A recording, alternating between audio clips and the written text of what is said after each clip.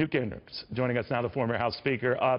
Newt, I was catching some of your comments on how this was an ill-fated mission from the start, I guess, given the fact that the health care measure had such low approval rate. I think it was down to 16 or 17%. So mission should have been aborted prior, but it wasn't, and then it was ultimately shelved. But everyone is seizing on the fact, oh, Republicans are done, they're finished, they're going nowhere fast. What do you make of all of that? Well, it seems to me the very same people thought we'd have President Hillary Clinton, and the very same people thought we'd have a Republican nominee, Jeb Bush. And at what point do we just shrug our shoulders and say, if you're determined to be an idiot, you can be. I mean, it's a free country. We have a lot of idiots who get to be on television.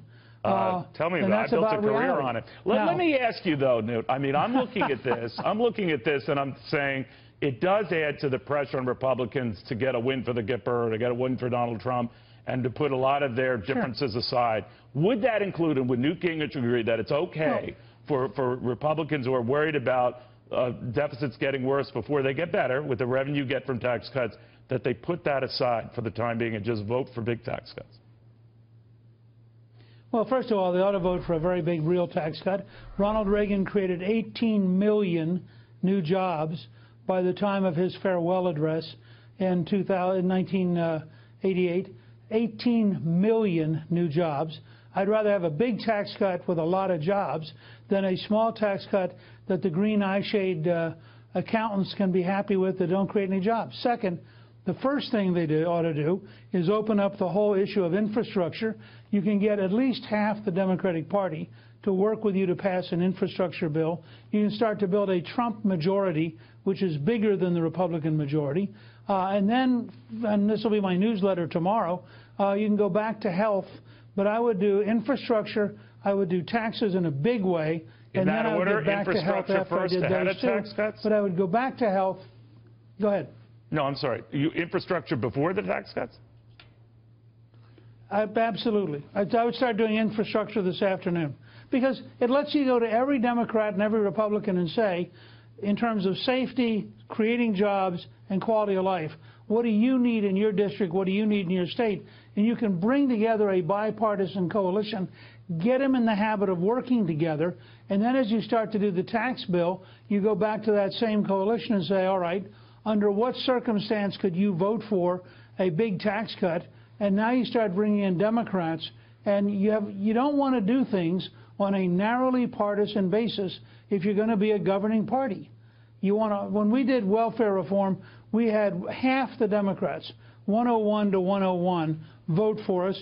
When I helped Reagan pass the tax cut in '81, we had 1 out of every 3 Democrats vote for us. When we did the Balanced Budget Act of '97, we had a huge block of Democrats vote for it. Get out of this idea of thinking that you're going to give 20 or 30 people a veto.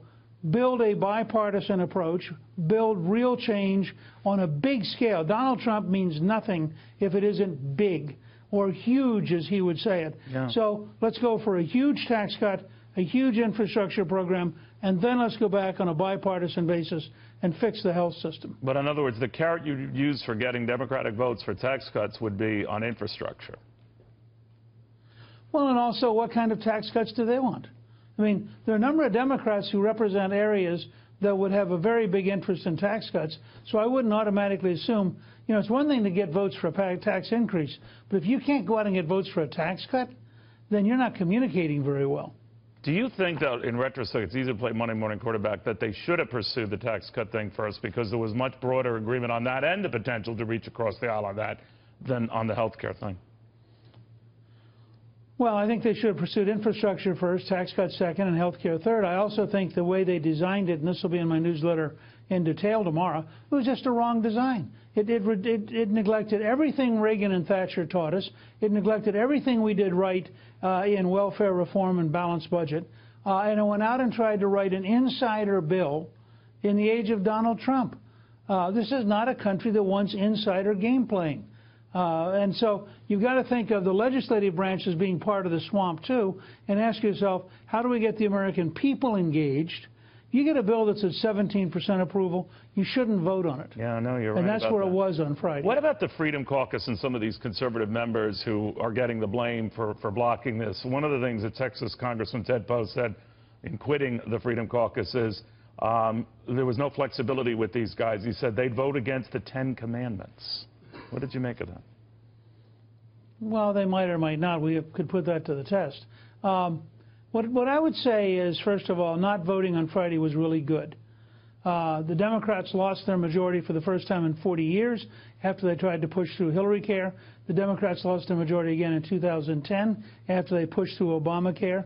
You give me, if we'd had all of our House Republicans line up and vote yes on a bill that was at 17% approval, that means 4 out of 5 Americans were not approving.